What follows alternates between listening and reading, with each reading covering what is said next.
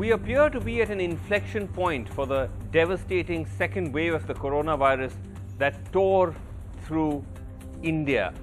The daily new cases have fallen from a high of 4 lakh cases in the middle of May to now just over 1 lakh new daily cases, and that's why you can see that curve starting to dip down in the past few weeks.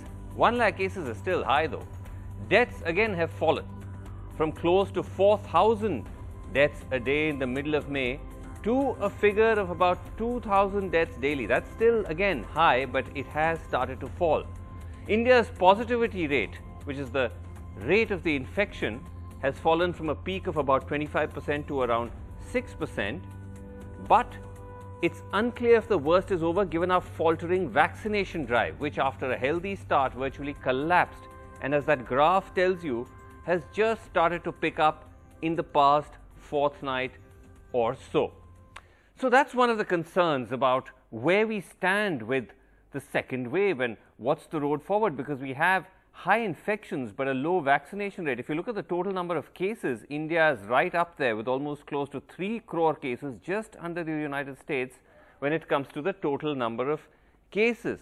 But if you go to the next slide and you look at the total number of vaccination in terms of the percentage of population fully vaccinated, world versus India, there is India virtually right at the bottom with just 3% of the entire population fully vaccinated, below USA, Italy, Germany, France, Turkey, Brazil and so on.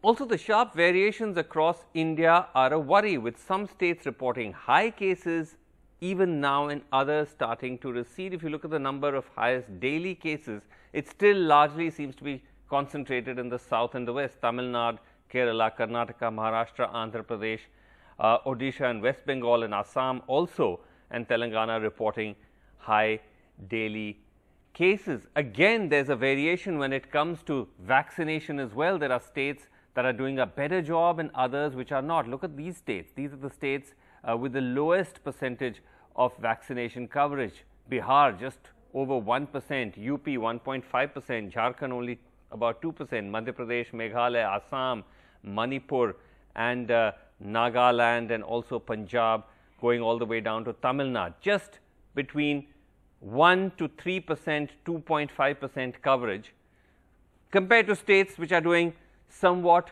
better, where the percentage of population is better covered.